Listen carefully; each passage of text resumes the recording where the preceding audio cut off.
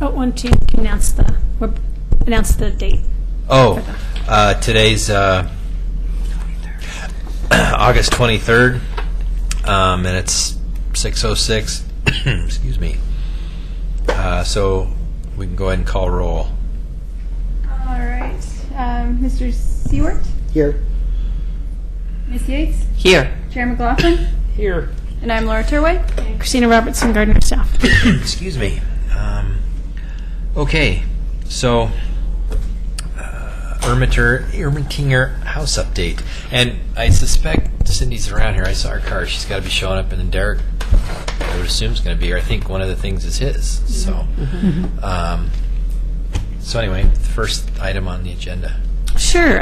There is requested each month to provide the Stroke Review Board with an Ermitinger House update, and this month I have some more information to add. So I'd just like to kind of give you an update of since the last meeting, which was in June. The city manager and community services manager Scott Archer and Denise Kai have been meeting with lots of groups. Initially, they've been still working with the city of Portland to see if they'd be interested in providing some matching funds. They're still working on that. They are looking at potentially some community development block grants to Clackamas County this next year. And they have directed me to help with grant applications. So I've just recently applied for a grant with, I just forgot the name. Right back. With a historic preservation grant, local program, and then I will be applying for the certified local government program through SHPO for National Register properties as a bricks and mortar grant. So those two grants will be applied for this fall.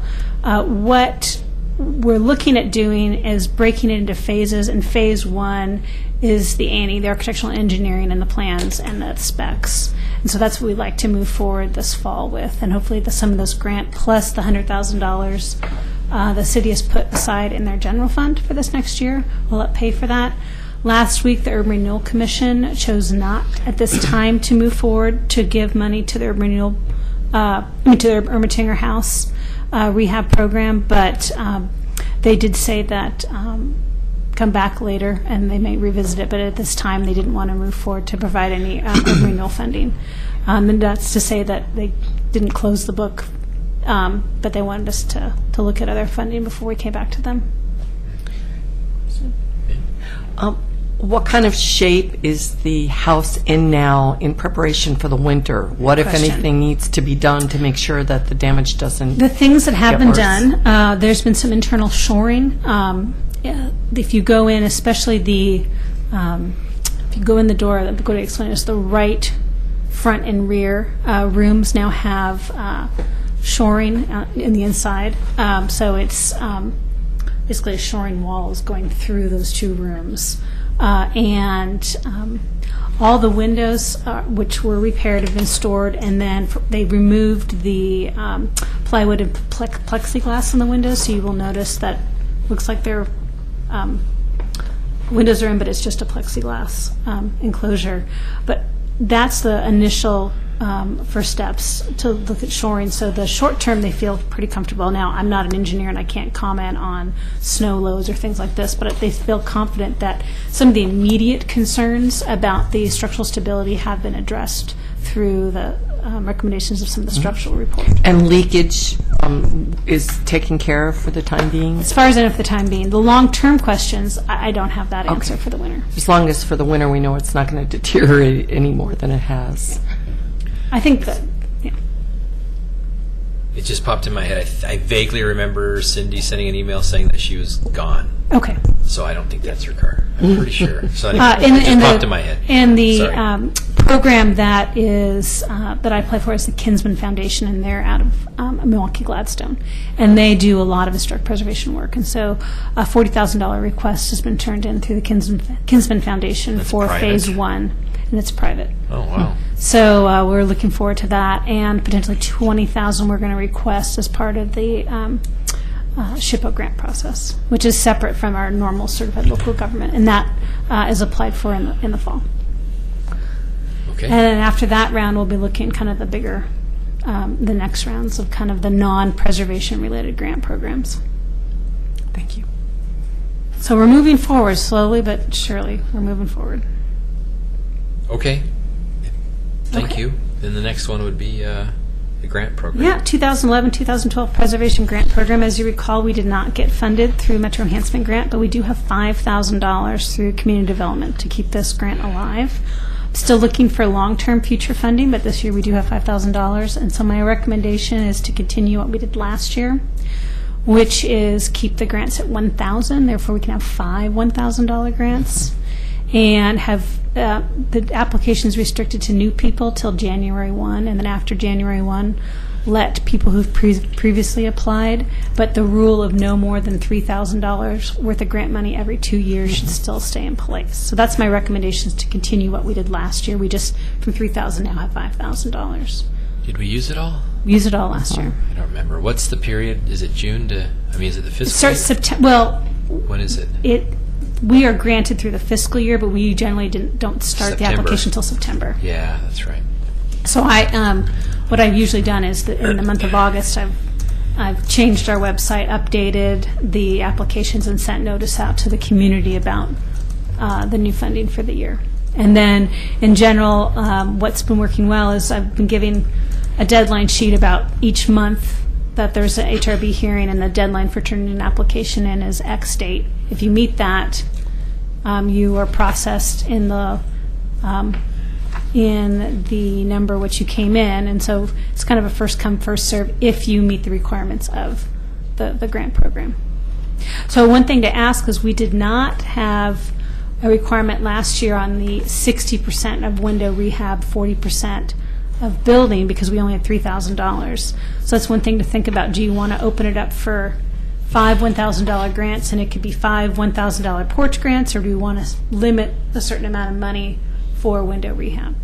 Because that was the original intent when we had more money in the grant program, was that we always set aside a certain amount of money for window rehab. I think it should go personally to whatever comes across the table. You know, I'd hate to deny somebody because they're doing a porch rehab because it's only for windows, but yet that would be a viable enhancement. I don't know, unless somebody else has a thought. I think it made sense when we had more money and we were Yeah. trying to play the program as more window repair, but I think people know it is a window repair program, so I actually get less people knowing that they can use it for siding repair or porch repair, and it's Right. usually people coming in for windows. Just be happy to see people come and use it. I mean, something's happening. So, What's the source of the funds? Previously, we've matched it with grant funding, but the last 2 years we did not receive our matching grant funding. So last year we had $3,000 from the Community Development General Fund. Okay. And we upped it to $5,000 this year from the Community Development General And the Fund. source of the matching funds that we didn't get, is that a The federal? Metro Enhancement Program. yeah, there was a lot of money And- before. A little history is the year before we had the 3,000, we had 15,000, but it was in the middle of a bad recession, and because it's a matching grant, people didn't have the funds to do the Right. match, Right. and for that reason, we didn't use up the 15. And And that's so- the 5 that's left over. No, this No, was newly, a new This is fund. new, new okay. funds, yeah. So I think we were cut out of the process because the funds weren't used, but there was a good reason the funds weren't used. And, the first year we had a lot of money. So we've really changed. The first year we had $29,000 worth of granting ability, and we didn't use all of it, but I think we ended up using about 20. So, to me, in the perfect world, it'd be nice to have about 10 or 15,000 every year. So we need to find some type of long-term matching. And I haven't had much communication with the Kinsman Foundation and did not know kind of their historic preservation bent. So as I talk to them with Ermatinger, I'm going to bring up and see if this is an opportunity for long-term, but it's how do you get that long-term funding so we don't have to really reapply every year and try to search and grab that extra funding, or do we end up just staying at $5,000 every year coming out of community development? Or is this something we ask through the city commission to find through their general fund? So right this year we're talking about the preservation grant program, and the recommendation, Derek Metzen just came into the meeting. Hello. The recommendation is to keep with last year's modifications, which kept it at a $1,000 grant, so you could give 5 $1,000 grants. Start in September to December, only give to people who have never been part of the grant program before, and after January, people who previously approved can come back. But we can't give more than $3,000 every 2 years. So that's the goal. So that's my recommendation for this next year as well, and I can make modifications, and the first application can be heard in the September meeting.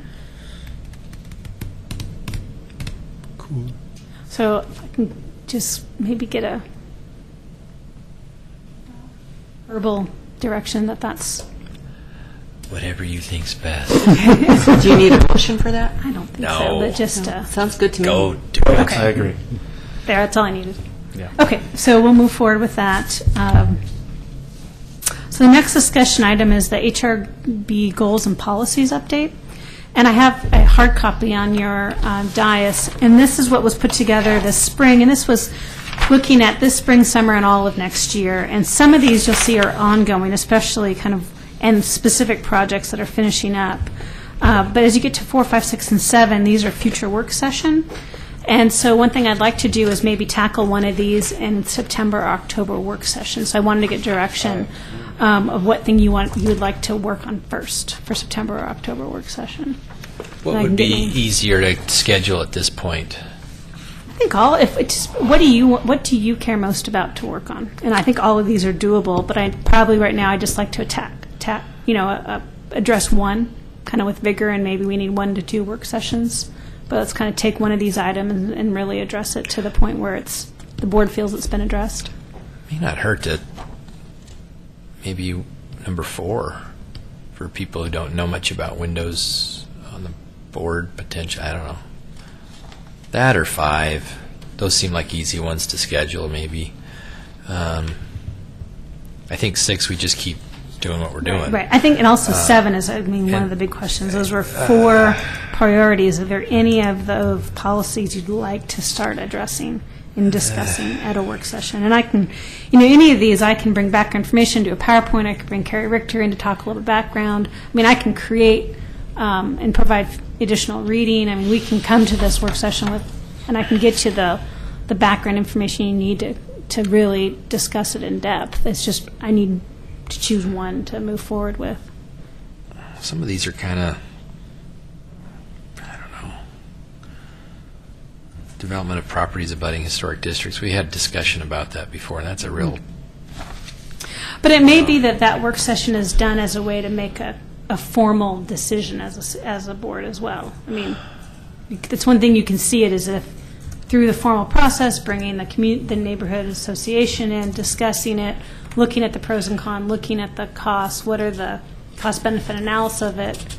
Is this you can make a formal decision that at this time the board would like to move forward with this or would not like to move forward, and that can be just a policy direction. we can do that now? Well, no, through a formal work session. I can Well, put this that is a together. formal work session. I Notice think. to the neighbors with proper background information. So that's one thing to think about. If you think there's Well, something. we didn't give notice to say these are listed as potential priorities. Because we've done this. As a these were- public notice? These are These been bottom attached ones? to the agenda. Oh, online. Yeah. Yeah. I think we should go with policy discussions. Which one? Oh, we're not tackling all of them at one time? No. We'll tackle one. I could easily bang them all out real fast. At one. But- And not to sway you at all, but Well, I did attend a meeting at the Historic Preservation League of Oregon last week, and they are tackling infill design standards, trying to help communities statewide to help them beef up their infill design standards. And they were trying to come up with templates or blanket statements or policy guidelines or bigger pictures that communities could whittle down and use. And after 4 hours, there was no consensus. that's So- government. What a surprise. No, these were preservation design Ah, they're all the professionals. same. Good grief. So, it's but what came out of it is it's a passionate issue for a lot of communities, and there's no easy answers. And after 4 hours of that meeting, it came down to it depends. So, I mean, it's a very topical question. So, and it is definitely on my thought process this last week. And I know previous HRB members, such as Ken Basinger, that was an important issue that he wanted to pursue. And I know he was a proponent of putting this on as a priority. And one thing that I wondered as I sat and listened to the discussions that just kept talking about, it's all about context and this and that, and when can this happen, and when's it okay for something really modern to be there, when's it okay for something really big, when's it okay, it was 4 hours of talking about when's something okay within the context of a specific district. I wondered if our existing adopted design guidelines don't have a specific enough section or page that talks about when you want to depart from these adopted standards.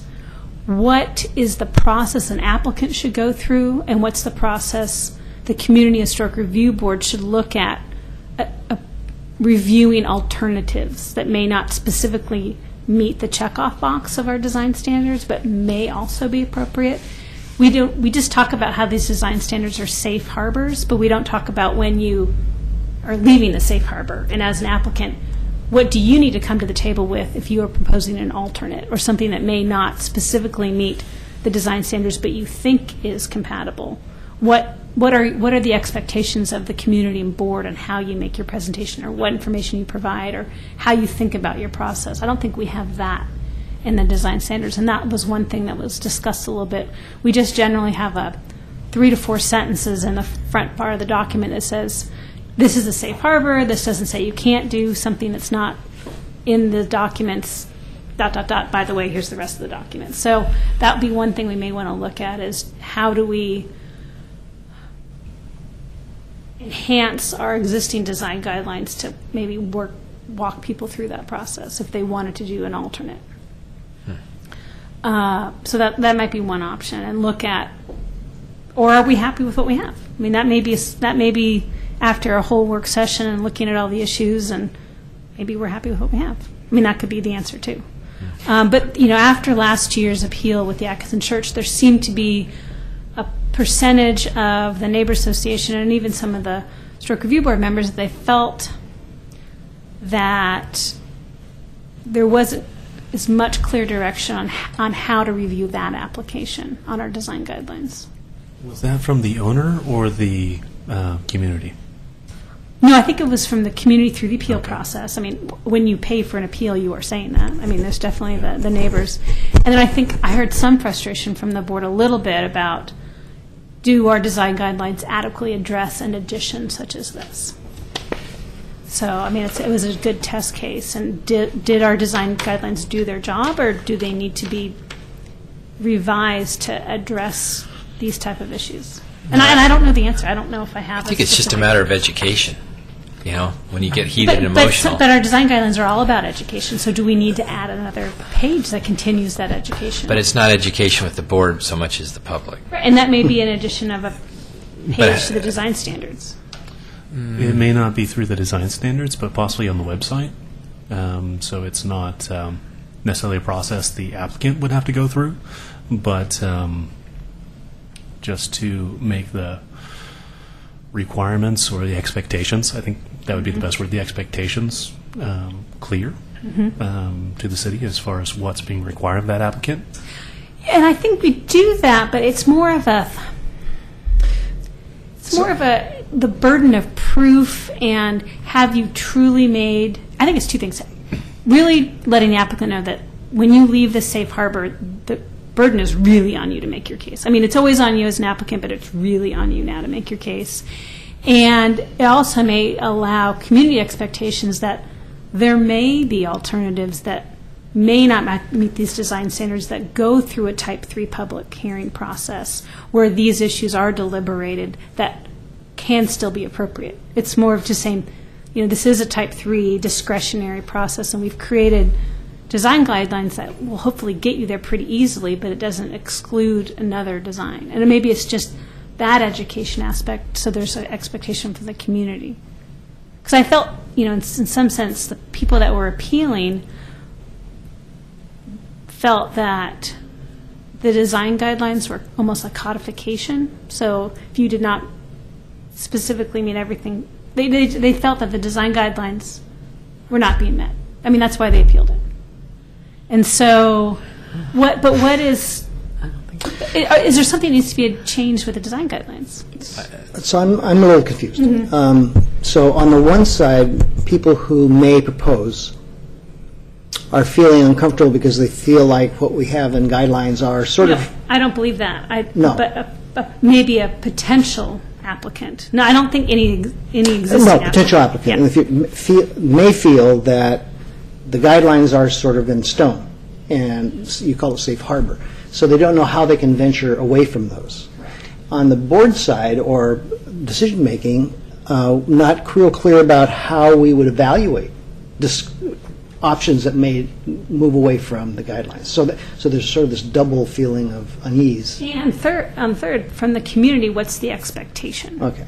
So I think those are all three questions, and I'm wondering if even a paragraph needs to be added to the design guidelines that addresses some of these, or a page, or maybe something that's not, the actual document's not adopted, but maybe there's an educational page. I mean, that might be the work session, is just kind of really working through the items and hearing from the community as a check-in with the community. Okay. Is An this something educational that, disclaimer. Is this something that you, McLaughlin Neighborhood Association, residents of McLaughlin Neighborhood, residents of Kenema, is this an issue that you feel needs to be addressed? Because, I mean, it's not just the board's design guidelines. These were created through a really collaborative process with members of both neighborhood associations. I mean, so there's some ownership with these design guidelines. Vested interests. Yeah, but it all came down to not in my backyard mentality. It didn't matter how much they knew. That's what we Yeah. were fighting that whole time. And that was the anger and the emotion that came with that and the appeal. Those people weren't educated. They didn't want to get educated on the process. They were just ticked off. That's all it was. But was there more than that, though? Well, then you start getting into this, let's Here's do the question. this and So let's if do someone that. wants to do if I own a building, I own a vacant lot on 7th Street, and I come to the Historic Review Board with a pretty modern design, but the massing's all right, the materials are all historic, but it's more of a modern interpretation of an historic building. So it really straddles the line. Do you think our design standards are set up so the board, if you were reviewing this application, which was a kind of modern interpretation of a historic building, all the massings are correct, but it's definitely more towards the modern side, that you feel that our design standards are set up where you could approve that and find that it was compatible? That's a good question. I think it really depends on Well, you should have been here last week. the community's view on it. Because you have towns like Sisters, where everything has to look like it's straight out of the 1800s Western Which is wall not a farm historic town. I mean, it's a creative Which history. is Even exactly McDonald's. And if we go that route, we're going to be recreating history, which isn't necessarily within the Department of Interior standards. It's that Whereas balance. what you described, where it respects the historic structure, but is reflective of what the current time is within those standards. You'd have something more like the Alberta District or Hawthorne, where you run down that road, and there are some more modern structures, a lot of renovations, but you can tell it's not a new neighborhood. One thing that was brought up at the meeting last week, which I think was a really good point about when, and I say modern buildings, and that's a big encompassing definition. When in context they may be more appropriate, that someone came up with two startling different situations. One, you have a very coherent row house and buildings in Soho, and you have one opening, and someone wants to do a really modern building, but all the building floor levels are the same and the massing's the same, but it's really modern materials. That might be fine because your context is so overwhelmingly historically intact that one historic building, plays and respects it, but it's always going to be secondary because the street is so historically intact. Or you have something like the Yamhill Historic District, which is a cast iron historic district with lots of parking lots. Well, if every single one of those parking lots were built with a 4-story Mercy Corps building, do you still have the historic Yamhill Historic District with cast iron buildings? So how many teeth you have, holes in your teeth make a difference in maybe how appropriate modern infill may be. So that was a discussion of, it's all about context as well. I think this would be a great topic rather than do window repair, which we seem to fall back on quite a bit. I think go on and on and on. This could go on and on, but it would be nice to gauge the feelings of the neighborhood, to educate people, to find out what people feel, especially in light of the fact, even though the economy is still not very good, the construction costs that were going up, are, and interest rates and construction costs are pretty manageable now. And when I look at least the McLaughlin Historic District, you look at 7th Street, you see the Olson Drug Building, which is just a shell. You see so many other places where there's vacancies where they really could use some infill, which We need could to get really ready for it. Excuse me. Oh, sorry, go ahead. And perhaps if we had a read on things, if we did need to change our rules, maybe it would inspire some people who don't feel comfortable at this point because they don't really know what the rules are or how it would fit in. It would inspire people to take some risks and do some things that could encourage economic development, which would be really good for the neighborhood. Well, we could talk about it all night, but I think maybe So, we I mean, move I can look at that for a September, October Sure. work session, and kind of what I see, and maybe it's broken up into 2 months. And but we've given you background. I might even bring up some of the other issues that were discussed last week. What are kind of all the issues out in regards to development that's a little bit more non-traditional? And how other communities deal with it. How the Secretary of Interior standards are for rehabilitating and creating additions onto historic buildings. The Secretary of Interior specifically has not created infill standards because it is so context specific. So they stay away from that and they let the local communities do that. But a lot of local communities are so small or not adequately prepared to look at that kind of hyper context. And so that's kind of what the Historic Preservation League of Oregon is trying to help with. But it's bringing up all these issues, which are, it depends on the context. And so maybe we need to have that conversation. So I can look at that for September, October, definitely. Okay.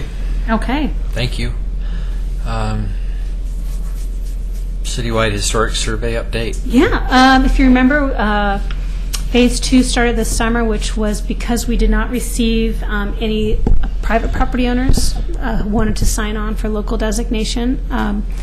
We tried to use that money towards 2 buildings owned by the city, and so the elevator and the promenade were chosen.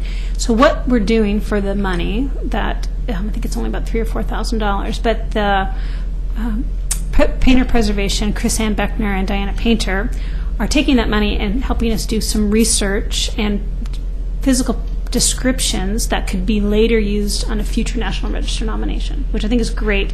What I'm trying to get them to do is all the things that I couldn't do.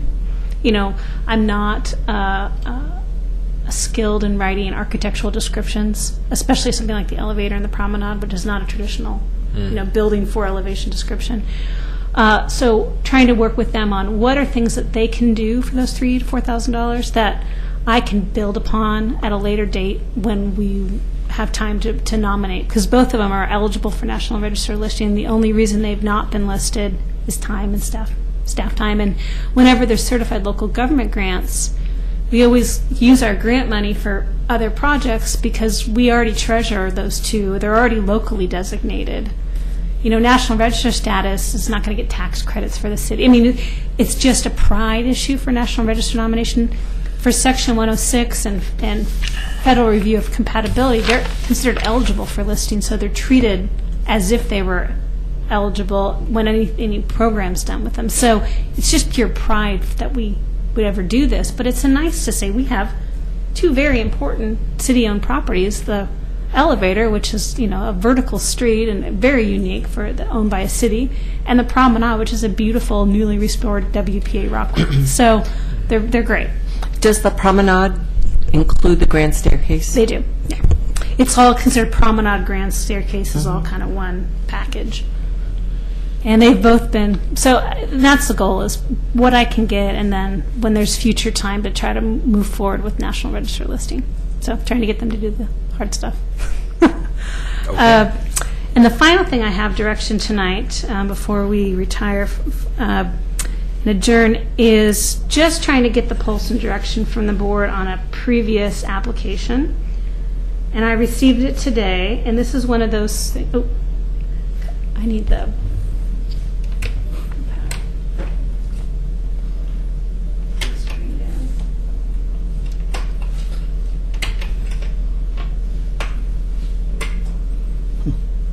I can get the.